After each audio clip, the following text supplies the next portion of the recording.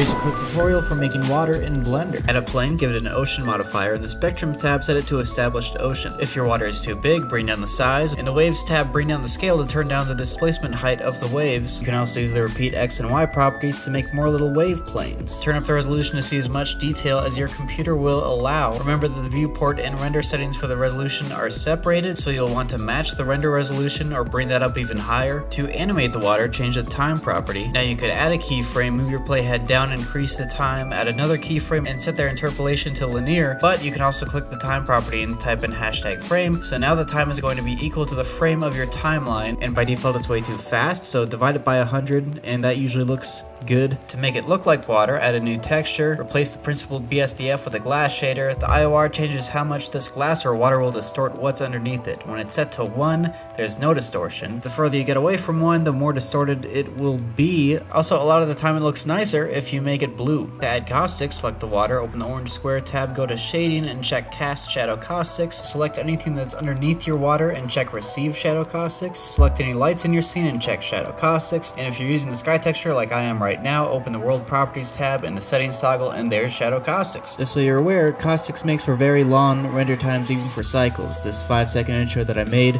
took like 6 hours to render, but you know, patience is a virtue because it looks really cool.